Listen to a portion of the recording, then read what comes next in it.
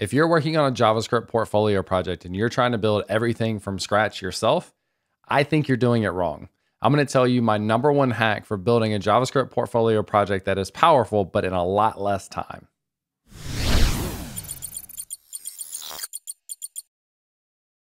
What's up, everyone? My name is James Quick, and I do weekly videos on web development related topics, specifically in the JavaScript ecosystem.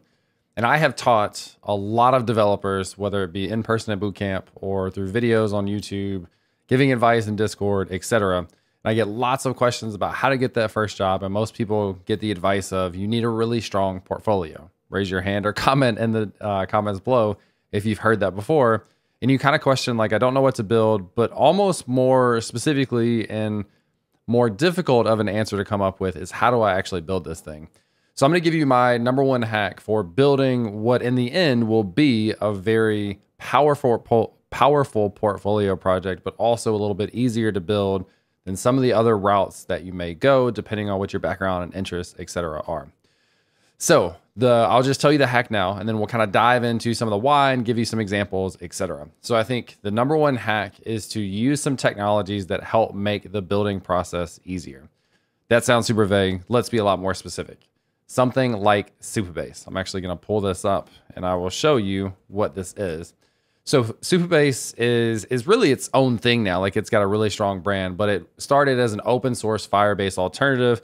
Firebase is super popular, built by Google. Supabase is an amazing similar option. And here's the benefit. This is why it's a hack. Supabase can do a lot of stuff for you. It's a Postgres database. It also has authentication inside of it. It's got APIs, it's got edge functions, subscriptions, so real-time updates. So if you have a to-do list, for example, and someone changes an item in the database and you're using the Supabase SDK, you can see that change come in real time. That, like, building on your own takes a lot.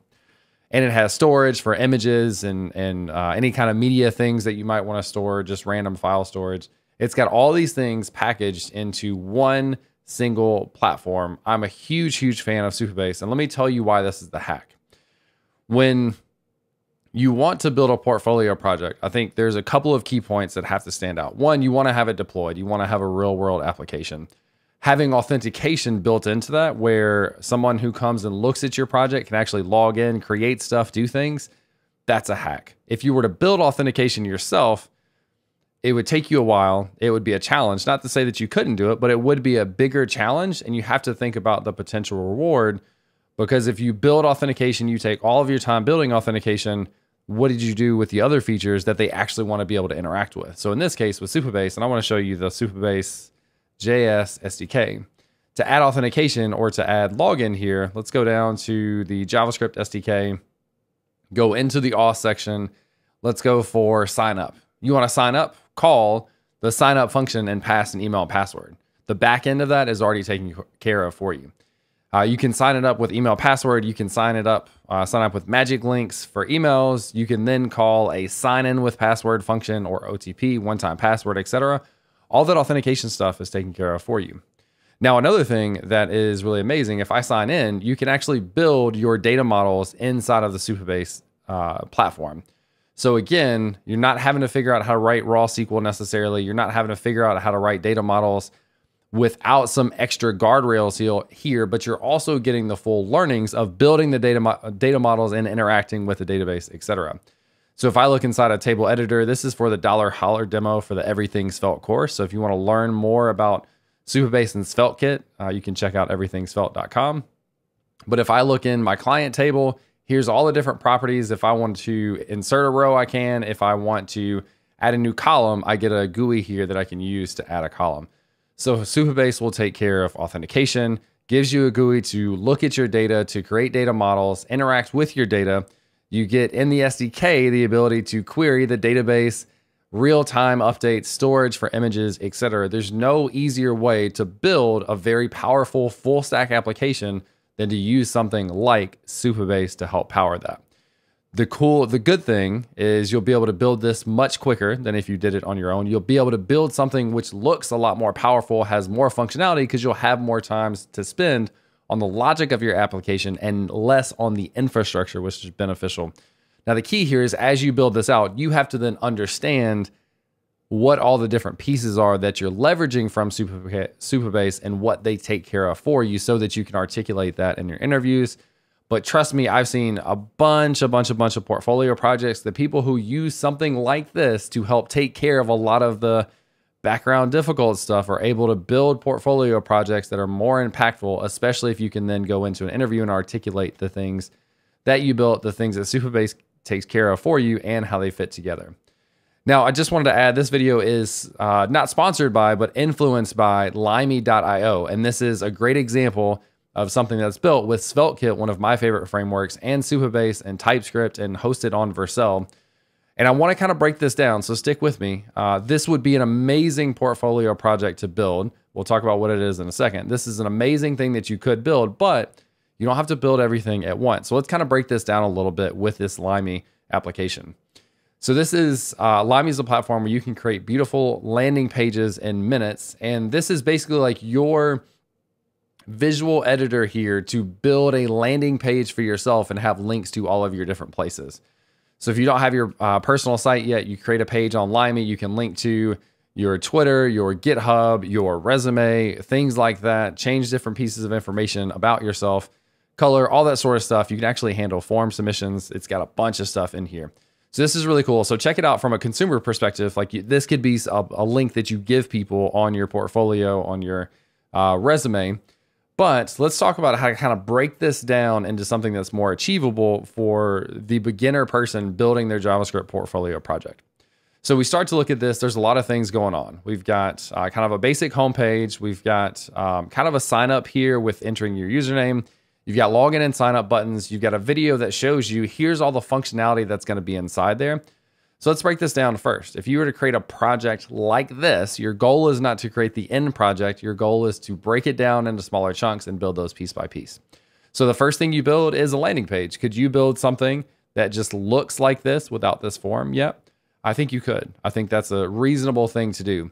Could you then use Supabase to add authentication to this project based on those function calls that I just showed you? I think you could, absolutely. Could you then start to have a basic form? It doesn't have to look this good. You don't have to have as many components, but could you have a basic form for whatever the topic is? If you like trading cards or to want to track the books that you've read this year, track your workouts, whatever that information is, could you then add a basic form and then submit that stuff to Supabase by calling, let's see, on the database, if we want to insert, you call supabase.from, so this is going to be your table name, and then you call insert to insert that new row. You don't have to take care of your backend. You don't have to do a bunch of extra stuff. You just make a call to save that data to the database. I think you could do that. Then after you get something, a solid CRUD application, you can log in and people can create, read, update, and delete. Now you can start to go and add more features. One of the features that this has is it has the ability to send transactional email. So that's a whole nother thing. I think it's using Mailgun behind the scenes for that.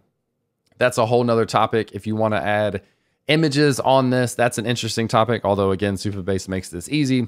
So you continue to layer on these features, making sure that you start with the core basic pieces and build yourself up to what you eventually want to build and take advantage of powerful platform like Supabase to be able to build that stuff quicker and easier.